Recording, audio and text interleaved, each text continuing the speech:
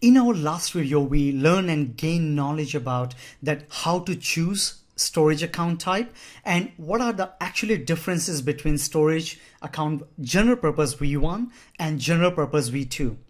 Obviously, these are the most reliable, and obviously most people like to choose this kind of storage account in terms of when they're trying to deploy their resources. Well, then we need to understand that why Microsoft has introduced other two kind of storage account within the same option when we are trying to choose the right storage account for our deployment. Hello guys, my name is Harshanga. In this video, we are going to understand that why we need to choose blob storage as a separate one and file storage as a separate one, especially when we are trying to create these storage account type. Well, you might have a question in your mind that, hey Harsh, when we created this general purpose V1 and general purpose V2, we already found file storage options, which is also called file shares, and other one is containers, which has blob storage. Then why we need to choose this separately? Well, that's exactly the questions most of the time we have, and we need to get the answer in this video. So this video will give you the clear idea that why you need to choose blob storage as a separate storage type or storage account type, and why you need to choose file storage or consider for the file shares separately when you're trying to create a new storage account type. Now, before to move forward, in case you have a question or some kind of query in your mind that, hey Harsh, then is it not good if we choose just general purpose V2? Well, no, that's not a case. I would definitely suggest you to choose general purpose V2 all the time. You don't need to choose blob storage in in general way to create a storage account type. Now, why then you need to choose separately these two different kind of storage account types? Well, let's discuss in this video and try to gather more information on that. So guys, let's begin. So to understand a blob storage, that why we need to choose this separately, and of course why we need to also choose a file storage during the creation of storage account type, I think this video is really gonna be helpful for you. The reason why is because I already told you that you can choose a general purpose V2 directly. It's absolutely fine because you already got all the advantages of using blob storage and of course the file storage in one specific storage account type.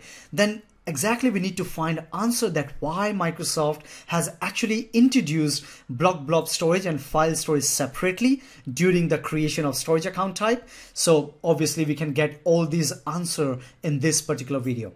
So guys, to understand and to gather more details before to start explaining about these all points, I would like to mention that I try to summarize all those differences and information in a very summarized form. So I'm pretty sure after you understand this video, it will be very much clear to you and you will gain confidence that why and what storage account you need to choose during the creation. So let's start understanding about blob types first, because if you understand the blob types, I think most of the thing you are very much understand about when you choose a right storage account type. So basically guys, there are three kind of blob types is actually available for us in Azure. The very first one is a blob. So to understand this blob, I need to give you one specific example.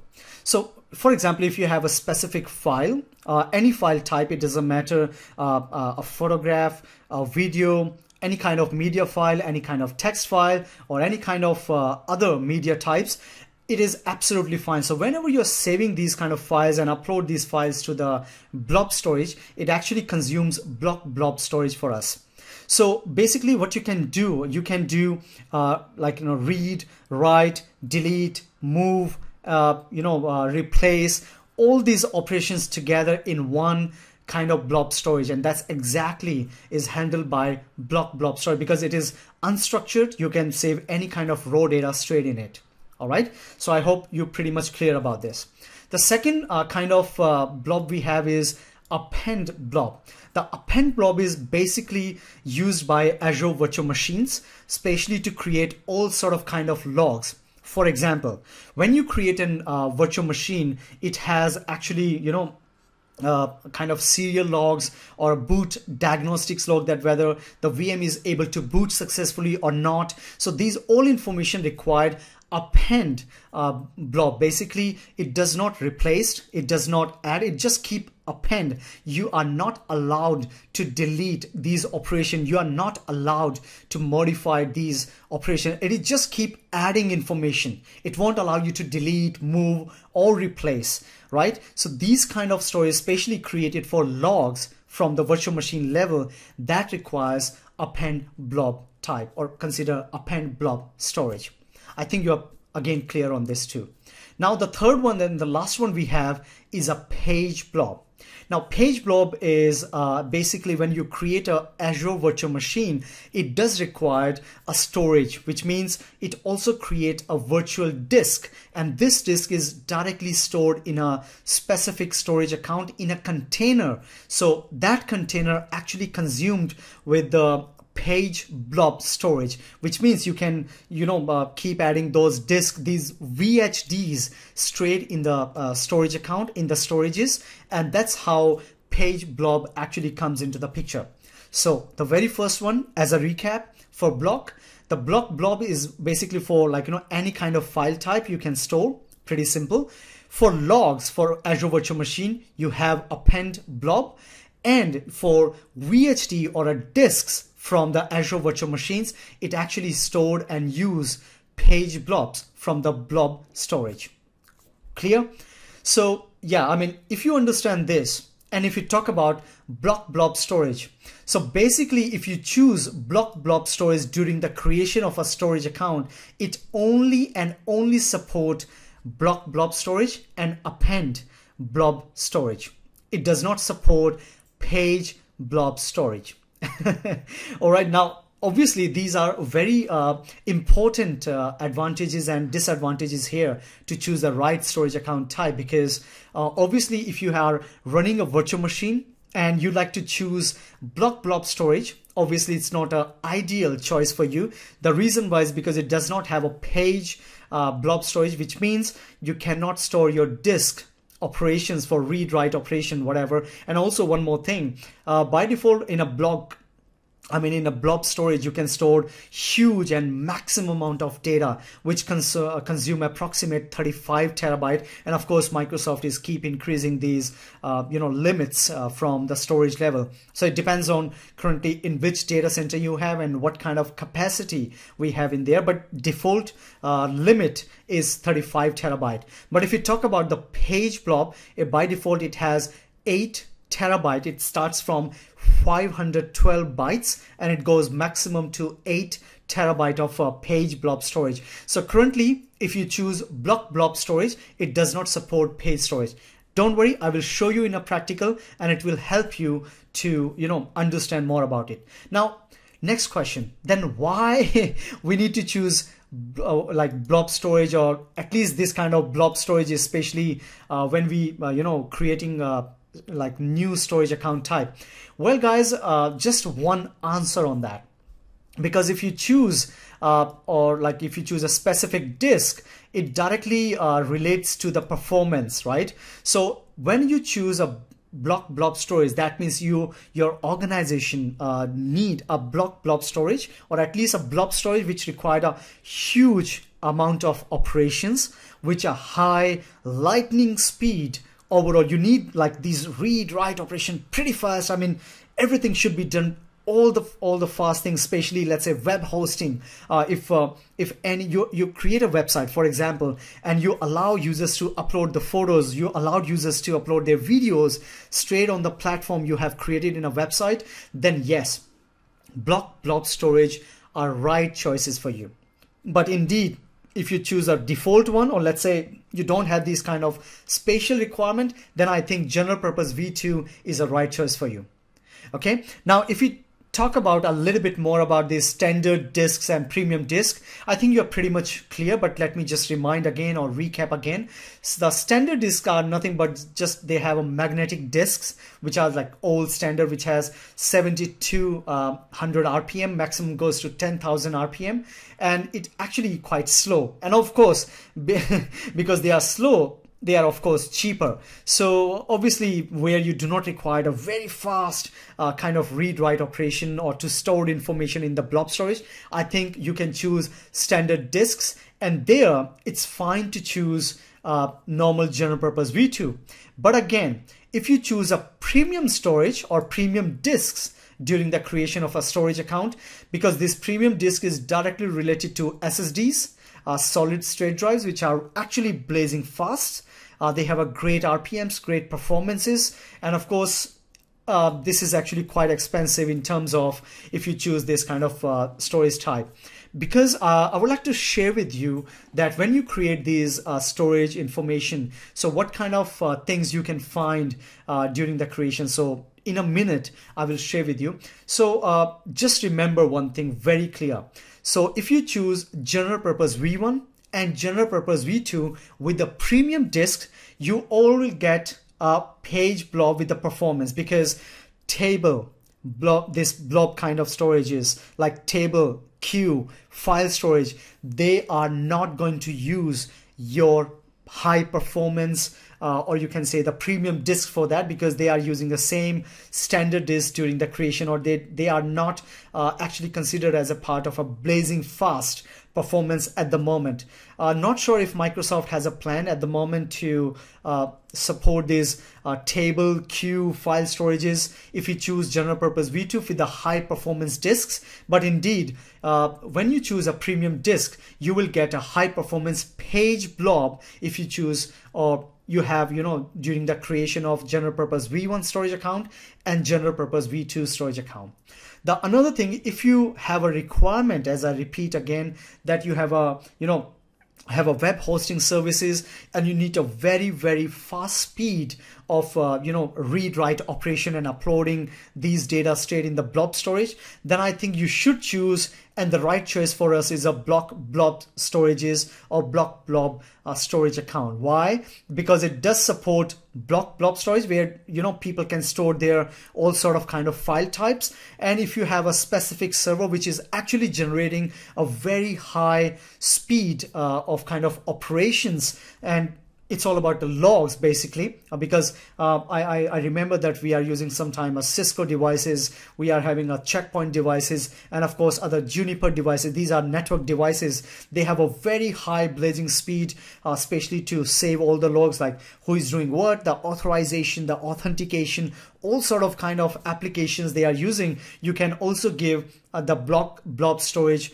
access, so that these operations will be strongly and with a high speed or very high IO is going to be stored, or with great performances is going to be there during the storage or during the operations of read write in a blob storage. And yeah, we talk about there, it's all about append storage. But just remember, if you choose blob storages, page blobs are not there for you. So that's the reason you need to understand. And I think this picture is cleared out for you.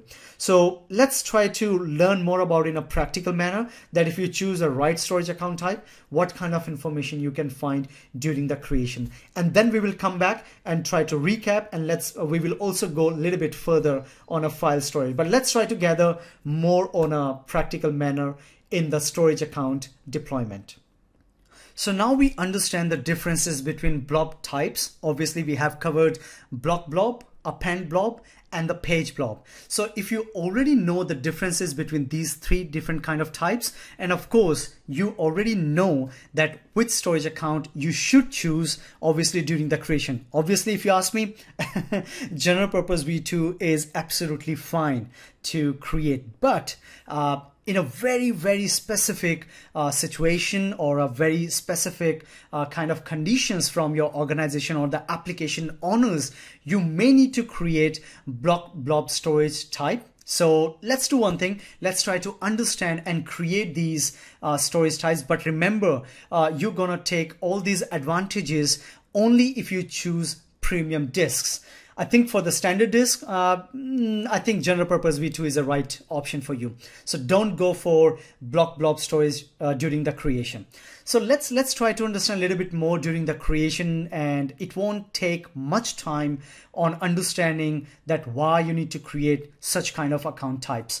So to create a right storage account type, so let's go to storage account first, displayed. And after displayed, obviously I'm not going to go through all these kind of details. I'll try to do it quick.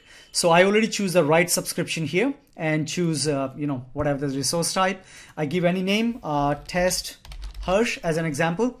So it doesn't matter which currently region I should choose here, because we are understanding or try to understand the right storage account type. So as you choose standard, obviously you can find version 2, which is storage version 2, version 1, general purpose v1, and blob storage. So, if you choose blob storage, the very first thing you need to understand, it will show you that this this replication performance type only support block and append blobs. Page blobs, file share, tables, and queue will not be available if you choose block storage or blob storage, which is a blob storage basically.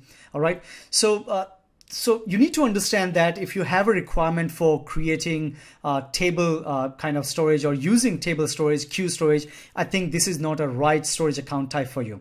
But yeah, obviously if you choose storage v2, you will not see these kind of information right below under the account kinds. But if you choose a premium account, you can see something is changed here. Now you can find account with selected kind replication performance per only support page blobs, block blobs, append blobs, file share, table queues will not be available in v2. All right, so you are understanding, right? So basically, if you need a faster operations to upload, things for the web hosting, or let's say, as I mentioned, for the websites. So I think general purpose v2 is not a right storage account for you. But if you choose block storage or blob storage here, because name is changed here, and of course it also shows file storage. Don't worry, in a minute I will show you. Although file storage is in a preview model at the moment, but again I would give you some basic information on that. First thing first, blob storage. If you choose this, you can read this information. This account count allow you to create Azure blobs with premium performance that can be only tailored to your hand, but they do not talk about page blob. And to clarify, account with selected kind replication performance type only support block and append blobs. Page blobs, file shares, tables, and queues will not be available. Right? So this is pretty much clear to everyone in what condition, in what scenario you need to create these account type. So similarly, if you just choose file storage, this will show you this will only create Azure file shares. It will not create block blob. It will not help you in append or page blob, only in file shares kind of storage information where people can, store information and share in their files and folders across different regions. I already discussed about the file storage in general, but don't worry, in upcoming video, we will talk about the practical as well. So guys, yeah, this is the options and this is the information I would like to share with you in terms of understanding of this, account creation type. So I think it's not that hard, correct? And again, in general, storage v2 is good, overall good. But if they have a very specific information for using blobs and append blobs, file shares, then yeah, I think the last two you need to consider in that situation. But I think it's not bad to choose a storage v2 overall for great purposes, because everybody care about their money. And as far as I have seen in the organization, even in the bigger enterprises, they like to go for standard performance because they always care about the money. Right, their management. So that's the reason I mentioned, guys, that better storage v2 or general purpose v2 is good here. But now you already know the differences and you're pretty much clear about it. I'm happy for that. All right, guys, so finally we understand the differences between general purpose v1, v2, and choose blob storage during the creation of storage account. I think it's not that hard, right? But yeah, you need to know what are blob types. What is the difference between block, append, and page blobs? If you're already cleared on these concepts, it's not that hard to choose the right option for creation a right storage account. So right now, as a recap, obviously, as I mentioned, that if you choose a general purpose V1 and V2 storage, and obviously you choose a premium disk, and of course with the premium disk, you will get only the page blob advantages. You won't find block blobs or append blobs in that scenario. But if you choose blob storages, obviously you only get block storages or block blob advantages. You won't find page blob advantages during the creation. So pretty simple and pretty clear. But one more thing I would like to mention, that why then Microsoft actually suggests you to choose block blob storage on the premium storages or premium performance selection, because they believe that it actually provides you a very low latency performance, and of course has a consistent performance behavior, which actually helps you to overall gather the great performances during the all kind of read and write operations, whatever you're trying to upload information inside those kind of blob storages. So pretty clear, pretty neat, and I don't think so you find any differences or difficulties during understanding this. And as a last on a recap, that for the file storage, obviously if you have a consideration where people are looking for sharing their files with the faster performances, then I think file storage over premium disks are great advantages, comes with the great advantages, because it has high performance. In terms of high performance means I'm talking about the great IOPS, input output, always read write operations on the disk drives. Because let's say if you have a one disk, you have 500 IOPS, but if you combine two disks together, you will have 500 plus 500, so combined it's 1000 IOPS. So similarly, if you choose a great storage information, or let's say blob storage, because it has all like terabytes of terabytes in storage is available for you, so combine all those kind of IOPS, so it's really gives you a great performances. Don't worry, in when we talk about IOPS, we will talk about more in Azure VMs and of course in further stories, but let's go step by step. So whenever somebody talk about IOPS, it's all about they are giving the kind of limitation or give you some idea on read write operations on a hard drive. Just think about that only, nothing much. So yeah guys, I mean thank you so much for watching this video, and I'm pretty sure that it's really helpful for you to understand the differences between all different kind of storage account types available for us, and obviously you find this video also helpful. So obviously I will keep continue on making Azure storage videos, because a couple of more videos are on their way, and they're gonna be help us to understand that what are the features available. Because if we understand the concept clearly, when we do more in-depth technologies or practical in AZ104 certification, it will be really much helpful for you, and definitely it's very easy for me to also explain you, because I don't want to repeat all these basic concepts again and again in depth. I'll just start with a recap and go with the practical straight away. All right guys, so let's wrap this video up right now, and I will see you in the next video. Till then, take care of your health. Please guys, it's a COVID-19 situation. I really want that you will take care of your health, so that we can meet in all these upcoming videos and learn together, and of course build our knowledge together. So for right now, take care, see you, bye bye, peace.